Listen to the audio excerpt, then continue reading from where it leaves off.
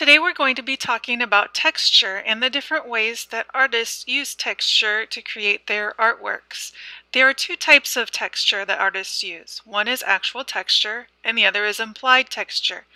Actual texture means you could actually reach out and touch and feel what the texture is of the object. For instance, the fur of this furry animal, the bark of a tree, the roughness of the bark.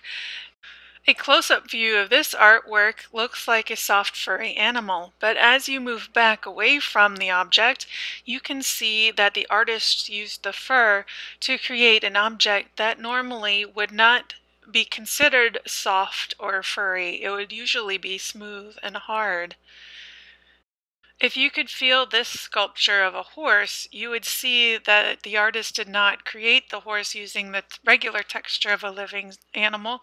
However, it has the texture of a tree. When an artist uses texture that can only be seen and not felt, we call this implied texture. Like the feathers you just saw or the fur on this rabbit, though they may look realistic and fluffy, you can't actually feel that texture. Same thing with this eye. It looks very realistic and you can visually see the texture, but you would not be able to feel it. Texture is created using the values that we used in our last project, the lightness and the darkness.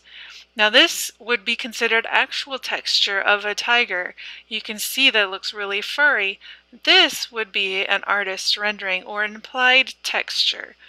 Here's the actual texture of an elephant's eye. And then we have an artist's rendering. Notice how they use values to create that texture and the way that they draw with their lines. This is a close-up actual texture of scales of a fish, and here is an artist's rendering or implied texture of those scales. Also here, peacock feathers, actual texture, implied texture. This is an artist's rendering. Your assignment is to find a picture either on your phone or a calendar page, a magazine page, something that has a nice visual texture like the feathers of this bird. The first thing you want to do is crop your picture. That means pick out an area that you want to draw. Make sure you're focusing on not what the subject is, not the bird itself, but you want to focus on an area that shows the texture. Next, you're going to pick out your materials that you're going to be using. I know not all of you have a lot of art materials at your house. If you need to do this only with pencil and paper, you can do it with pencil and paper. You can also, however, add color to it using either colored pencils or crayons or markers. I would prefer colored pencils, especially if you have a wide variety of colors. As you can see in mine, as I'm drawing this, I'm using a lot of different values of the colors to create that texture. The direction of your strokes when you're drawing is going to help create that texture, as well as the values, the lightnesses and the darknesses that you use. My particular picture has a variety of colors in it. You want to try to not let the colors distract you too much. The main point of the assignment is to get in that illusion of the texture. So if the colors are distracting you too much, don't worry all that much about the colors. Don't base your picture on different types of colors. The most important part is that you're getting in those different values and creating a texture, not just coloring it in like a coloring book page. You want this to have the textures. So I've got that blue area, the area of the blue feathers. This is the area of the red orange feathers. And then there's another area of like yellow green feathers. I tried to speed this up.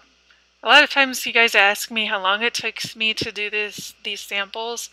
When I first started creating this video, the video footage of me coloring this in, it was about an hour long.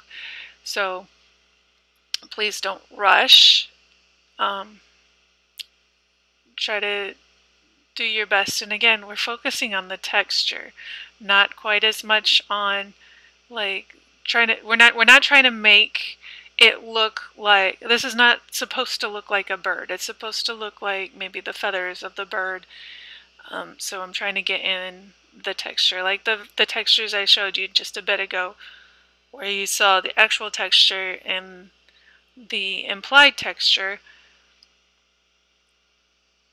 Those pictures were not, it was not a picture of a tiger, it was not a picture of an elephant, it was a picture of the texture of the tiger, the texture of the elephant.